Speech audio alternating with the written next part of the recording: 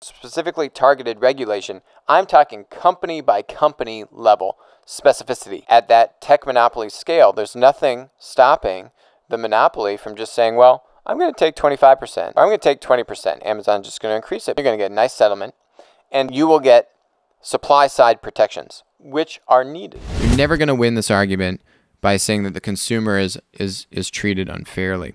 And the privacy stuff is a red herring. The privacy stuff actually helps the tech monopolies. We've seen this in the GDPR, because what GDPR did is it created all these rules and requirements and laws around privacy and data tracking and data storage. And if you didn't comply with these rules properly, you get fined. Guess who has the best data and the best technology to comply with these rules? Oh, Google and Facebook. Guess what happened post GDPR? Google and Facebook's share of digital advertising in Europe went through the roof, because it meant that Google and Facebook's smaller competitors, either in advertising or in other kind of platform businesses, those are smaller businesses. They had to divert resources away to comply with these laws. Google and Facebook have infinite resources compared to their smaller competitors. Google and Facebook can comply better to the rules, and what you saw is actually a general shift of ad dollars to the tech monopolies in Europe.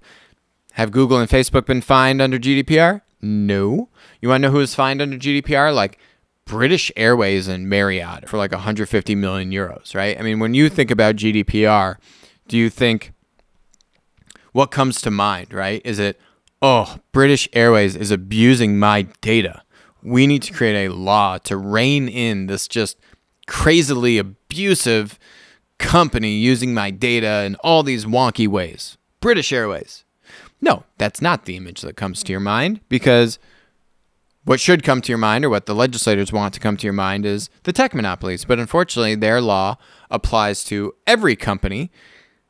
And unless you have specifically targeted legislation or specifically targeted regulation, I'm talking company by company level specificity. It won't work, A, and you'll actually just help the tech monopolies because they have the power, resources, everything to comply better with the rules than anyone else. It'll just hurt your startup community, your innovation community. So it needs to be specifically targeted. It needs to focus on supply. And even if you can figure all this out, and even if your Justice Department, your legal department can make it all the way through all this stuff, are you going to break these companies up? No, you're not going to break the company up. What you're going to do is you're going to get a couple things. One, you're going to get a nice settlement. And B, you will get supply side protections, which are needed. Let's take the example of Uber. California passed this atrocious AB5 law saying that they wanted to protect the gig economy workers. Really, it was just a money grab to get more money and classify more workers as W-2 employees versus 1099, which means California gets more money. The two biggest gripes of producers on an Uber, but more holistically across pretty much all these platforms, are there any constraints around the platform increasing their take rate, right? If I'm an Uber driver and you take 20% from me today, if I'm an Amazon seller and you take 15% from me today, at that tech monopoly scale, there's nothing stopping the monopoly from just saying, well, I'm going to take 25%, Uber, right? Or I'm going to take 20%. Amazon's just going to increase it by 33% up to 20%. There is nothing stopping that from happening. And if you're a producer, you just kind of need to capitulate and agree with it. And those are the very difficult things to navigate. So number one is control or visibility or a mechanism for suppliers, producers to be protected by arbitrary price increases on the take rate. That's one. Two is a rebuttal system or some kind of refutal system if you are a producer and the platform penalizes you, right? If you're an Uber driver and someone complains about you, or we've had people comment on my videos about this topic from someone that was working at Instacart.